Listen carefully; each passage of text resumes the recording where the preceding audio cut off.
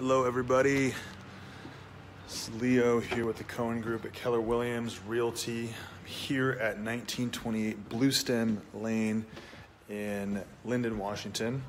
As you can see over here, got the middle school.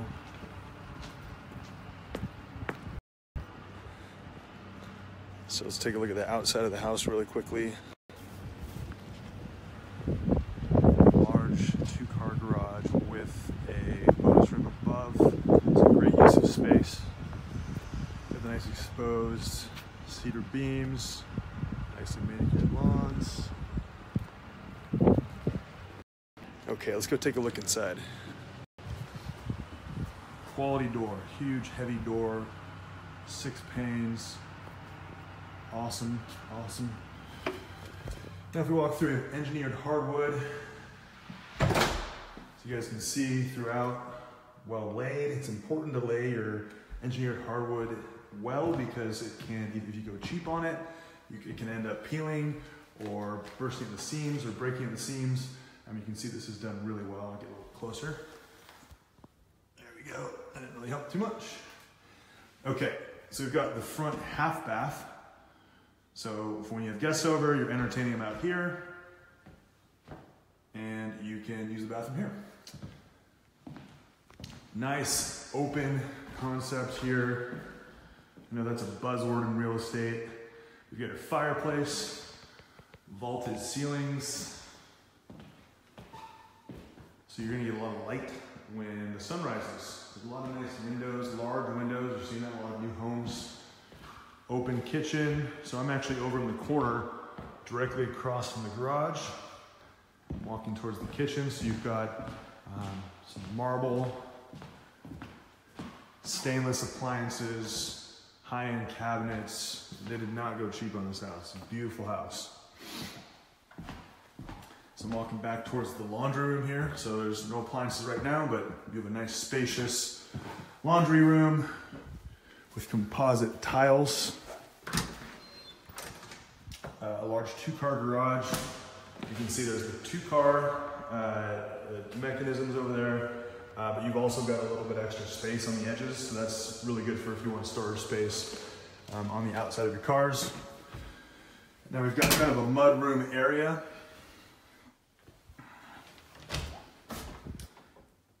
Closet for where you want to hang your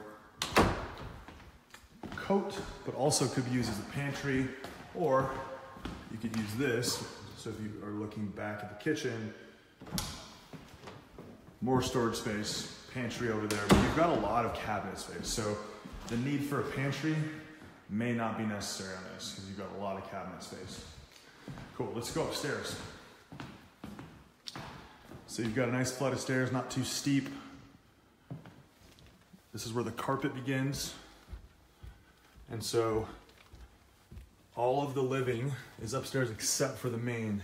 So the master's on the main in this. So when we're outside, we're looking at this bonus room above the garage. Here we are. So this could be a playroom, TV room, exercise room.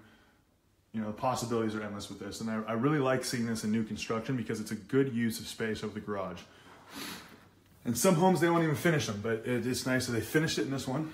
So here is one of the smaller bedrooms. This is looking back out at the front.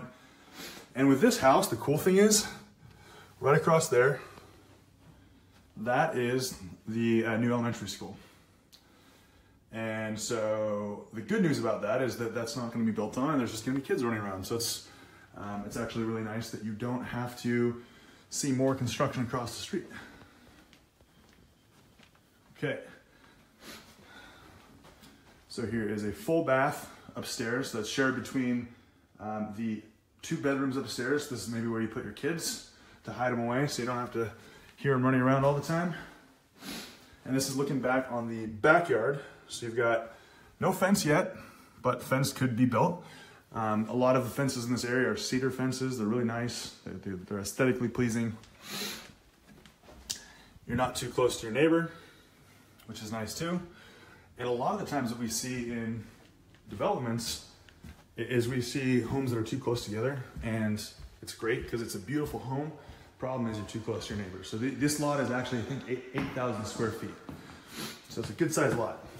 Okay, we're back at the front door. There's the kitchen. Coats, extra storage, lots of storage in this house, which is cool. So here's the master bedroom here. Master is on the main, which is great. It's separated from where the kids' rooms are or the other rooms are. Teenagers, doesn't matter, you want to separate yourself from everybody, it's nice. So you've got a nice size master bath and bedroom.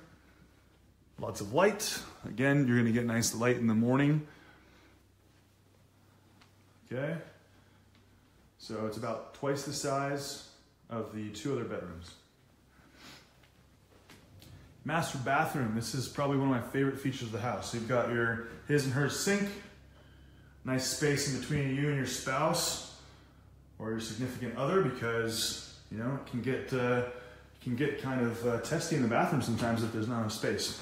So this is my favorite feature of the entire house, and I'd love to hear any comments that anybody has on these. So you've got the overhead shower, which is great. It's not the most efficient thing in the world, but it's great. They're really, really nice. So you've got 3 tiers for setting your soap and your shampoo. You've got a removable shower head that's got a couple different options. They really went high end on it, so you guys can tell that. So you've got your tub. I think this is composite. Yeah, it's a composite tub with high-end fixtures. As you can see, they did not go cheap on this house. Okay.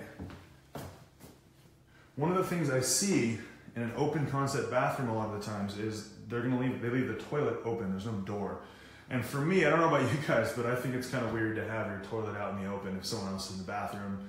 I mean, it's not the end of the world, but I would prefer to have it like this. So it's already done. And last but not least, a large, decent size, at least, walk-in closet. So this, for me, this is the best part of the house. I think that having that ensuite bathroom, larger master, step-in shower, tub, I think that is the way to go, and with a separated toilet. So I will be here from 1 to 3 answering any questions about anything to do with real estate, whether it's just basic questions about what's the market like, different specific areas if you're not in the area, interest rates, this beautiful home, specific questions on this, private tours, anything like that. Again, 1 to 3, I'll be here. Like I said, I'm here as a resource if anybody has any questions. Have a great Saturday, and I will talk to you guys again soon. Adios.